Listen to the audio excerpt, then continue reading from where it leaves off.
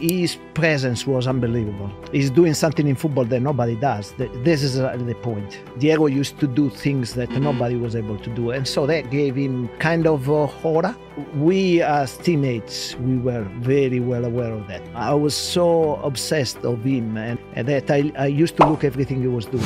You know, he used to do the training session without tying in his shoelaces. Yeah. He said that because of that you develop more balance, more ability, more freedom with the feet, more flexibility. To the point that I tried to do it as well. It didn't work out very well the first day because I stepped on my Lace and tripped over. And I fell on the floor. But that was the kind of influence he had on me personally.